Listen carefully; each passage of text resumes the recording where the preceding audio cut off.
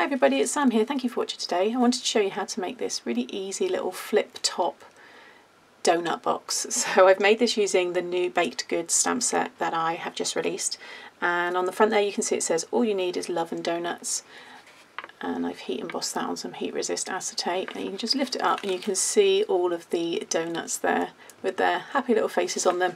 It's on a top fold 5x7 card, but you can make this on any size that you want. And you can see you've got all your space inside there. I've popped some tissue paper, which I've actually embossed using one of my embossing folders. I'll show you that. You can just tuck the side of the tissue in, but that will all fit into your envelope. I just think it's really fun, perfect for any person that you know with a sweet tooth, or especially a donut fan. I think this is the perfect card. So let me show you how to make it. So I have made a donut pop-up box on my channel, so if anybody has these stamps you could make the pop-up version as well. So I'll link that up here because it's a really fun card, and I thoroughly enjoyed making that one as well. So just talk you through the bits that I have used. So for the pattern paper here in the background, it's actually taken from one of my older pads, and this is from the Twist and Pop collection, and it's just the polka dot one here, and I just really liked, I thought the colours worked really well, and you just get to see, you know, the odd little polka dots there, and that colour worked really well with the pink, and it's going to work well with the purple that I'm using for this one. But you do also have the 8x8 pad, which has just been released with my shutter card collection, and you've got some really nice designs there. I think the sprinkles would work really well, or even this kind of striped pattern there as well. So you've got a few options. So first of all, I've got my 5x7 pre-made card blank. If you want to make your own, it's a piece of 10x7, score along the 10-inch side at 5 inches, and you've got your card blank. I've then got this piece here, which is going to be the lid for my little donut box, and this is come from the Card Making Magic rectangle dies. I will link them if they're available. I know these ones always seem to sell out very quickly, so like I said, follow the link. But any rectangles that you've got, or if you're going to cut just a rectangle shape yourself, then you'll want something that is about 6 1/4 by 4. Okay, so that's for my lid. You can see the die there that I've used to cut that one out. I've then taken the, so actually for anybody that has those dies, it is the 1, 2, 3, 4, the 5th largest for the main one. I've then taken these two here. Okay, so this one we're only going to actually cut 3 sides of it. So again, if you're using a cutting knife and a ruler or just your scissors, it's easy to do. This one is 5 1/2 by just over, it's about 3 1/8. And then this one here is where I'm going to actually have, this will be the aperture in the kind of the lid where I'm going to back it with the acetate. So this is 4 1/2 by it's about 2 3/8. Yeah. And again, if you've got this set, you're then looking at the, if I go from the smallest, 1, 2, 3, 4, the 5th and 7th smallest. You can see anyway, just measure them and you'll be able to work out what ones you need. So with these two here, first of all, I'm going to lay down this one, pop it down so you get a nice equal border, lay down some tape. Now what you want to do is I'm going to grab I use my base plate here, because this is wider than my Big Shot, so I'm popping this through my Big Shot Plus, but I'm going to use the smaller plate from my Big Shot. Basically you want to partially die cut this, so what that means is anything that is between your top plate and your base plate will cut. Anything you don't want to cut, you leave it exposed. So I want one of these ends to stay connected to the card, so I'm going to lay my plate down right up just to that metal there. So I can run that through now, but all that is going to cut, I would suggest you have it straight, but all that's going to cut is whatever is between the plates.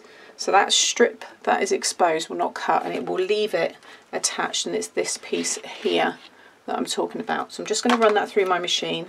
Okay, so now when I peel that away, you'll see it's cut the 3 sides, but not this one here. It was just started to. I've got a little bit of the stitching there, but that's fine. Grab your scoreboard and just match it up to one of your tracks and just join the 2 ends there. So now I can just fold that back, and you'll see we've got our flip lid. But you now want to add your aperture. Now you may decide you don't want to, you could just pop some mats and layers on top of there and you could stamp your sentiment, that will look really nice. But I'm now going to cut this one in as well. So I'm just going to grab some more tape and again get that nice and centered. Pop that in there and I'm just going to run that through. Okay, so you can see that's now cut away, so you'll have something like that. Next you want to add your acetate. Now you may not want to heat emboss onto it, so you could just use any kind of window sheet or acetate, but I've got the Heat Resist Crafter's Companion. You get 15 sheets and I've just taken one of my scrap pieces there. Now because everybody's kind of window is going to be different, all you want to do is lay it down on the back and just pop a little mark where you want to cut, making sure it's just going to cover those, you know, you want it to stick on these 4 sections of this piece here, so it just wants to fit behind that one there. Okay, so I've cut that out. Now I've already got my All You Need Is Love and Donuts in there, so it should, if this is pretty much the same size, it should sit in the middle of that piece there. Now you want to treat this just like you would any other embossing that you're doing, heat embossing. So I'm just going to rub over it with my anti-static powder. You can use corn flour, some of you might have the brushes, but just get that covered. I always like to put it on my fingers as well, especially if you wear hand creams and things like that. You'd be surprised what it attracts to. Now I am just going to reposition this again just in case I've cut this one slightly different. So I think that's about right. Just pop my magnet down there, pick that up. Always make sure that you reposition whatever it is back into that corner because they do shift. And then I've just got my Versamark here, which is your watermark stamp pad. And then with acetate, you just want to gently lay it down. If you kind of squash the stamp, it's going to kind of like slide on the surface. So I just kind of, you know, push it down enough, but not too much. And then you should be able to see if I just, yeah, when I hold mine up to the light, I can see that's transferred. There we go. You can just see, there we go, you can just make it out. So that's worked fine. I'm just going to dump some of my white embossing powder over the top. Oh. Just flick it off, and because I've covered it really well with the powder, you can see there's no specks anywhere else, it's just all stuck to the sentiment. So I'm just going to clear that away. Next you want to get your heat gun nice and hot. This will catch very, very quickly. It literally takes seconds. It's you know, it's much faster than on cardstock. So I'm going to get this warmed up and get that set.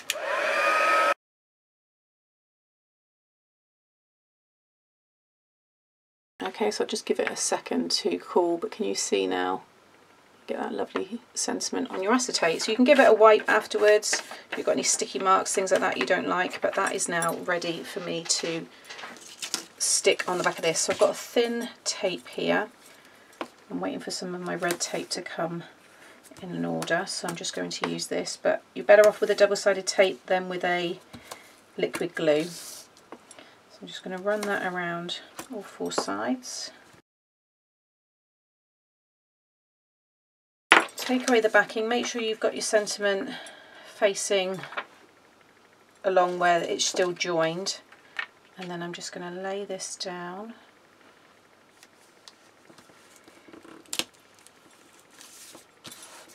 Like so. If you've got anything sticky or you're worried there may be, just rub over this side with your powder. Okay, and now you see you've got your flip lid. Next I'm going to just take a little piece out of one of the sides. It just gives it a bit more of an authentic look. So I'm just going to pop that in the middle there. You can pop it on that side as well if you want to. Now you'll start to see how it's all coming together. So next I'm going to grab my card blank and then this pattern paper here. Now you may want to do it as a matte layer and have a border, but I'm going to cover the whole piece of this. It almost looks like it's maybe like a tablecloth, like a polka dot tablecloth. So it's up to you, you know, you might have nice wood grain that you could have here. It's like a nice wooden countertop or something. It's entirely up to you. You might want to have an embossed piece as well. I'm just going to stick that over the top there. And then flip it over and you can just trim the from the back and you get a nice finish. Okay, so that's ready. Then I've just got some tissue paper here, and I've got the 5x7 embossing folder, which also comes with the latest release. There's 2 sheets of the tissue paper here, but I'm just going to emboss them. It's just a little, it's not like in your face, but it is there if someone looks closely at the card, so I'm just going to run that through. Okay, so now you can see, you get all that lovely detail. Now it's kind of ripped and, you know, or kind of cut through in certain sections, but it's tissue paper, it's so thin and delicate, you're going to get that, but it still does look really nice. Next, you want to die cut using the largest one here, another piece in white. Okay, so I've got that piece there, and that's going to be the base of my box here. So I've got some of my foam strips. These are just from Amazon. I will link them below. I'm just going to run some foam along the 4 sides.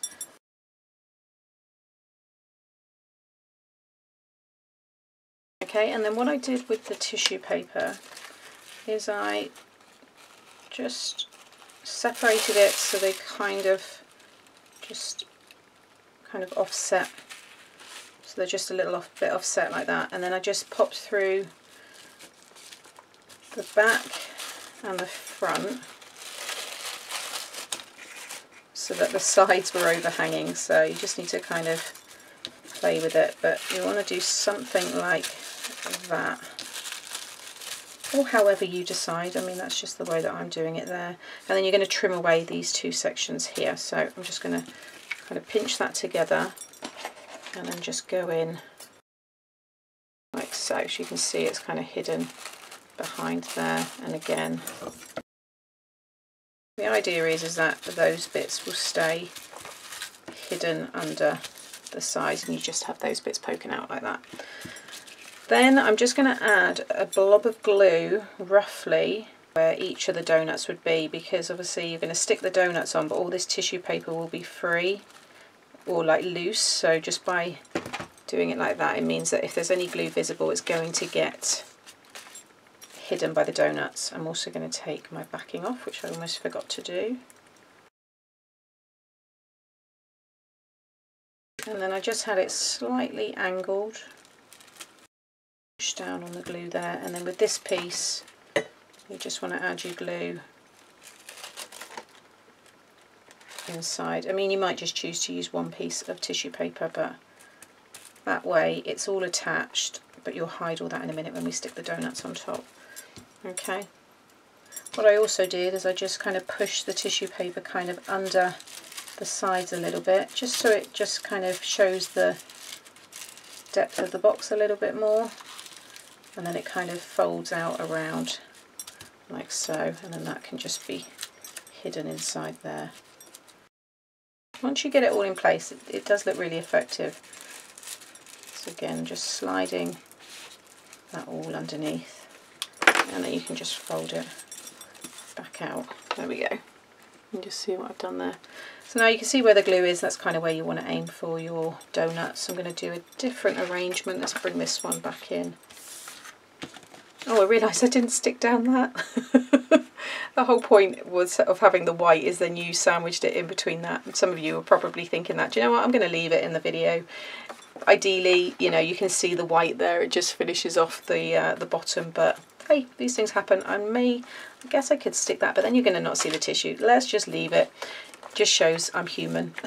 I'm certainly not going to be lifting that all up, but I am going to lay these down slightly different. And what I did do, because you've got the foam, is just kind of clip the tops and the bottoms of the donuts just underneath the frame there. Okay, but yeah, ideally before you stick that on there, just stick it onto that bit there. Some of you were probably saying as you were watching, Sam, you're not meant to stick it onto the white bit first.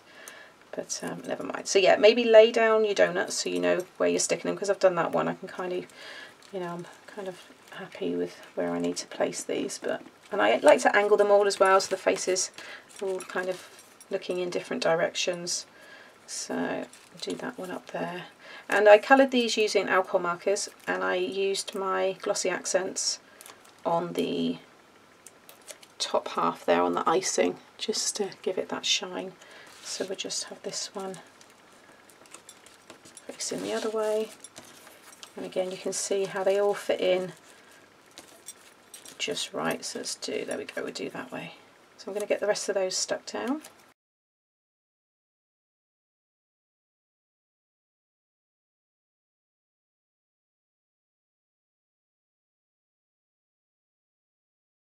Okay, so that's them all stuck down there. Actually doesn't look too bad without the white behind. But now when you close it, that's how it will be when they take it out of the envelope, which I think looks really cool. And then with the little bit that's cut out there, they're kind of encouraged to lift it up and they can see the donuts. Wouldn't it be good if they were real? There you have it, my little flip lid donut boxes, donut cards. I think they're super cute. Really, really like these ones. Can't wait to give these out. And I hope you've enjoyed this video as well. It gives you some more ideas on how to use your stamps. As always, I will link everything in the description box below. I'll also link in now the other donut pop-up box, because you can, like I said at the beginning, use these stamps in that style. And as always, if you've enjoyed my tutorial today and you're not subscribed, please hit the subscribe button and hit the notification bell, and that way you'll be notified every time I upload a new tutorial. Thanks for watching, and I'll be back again soon. Bye.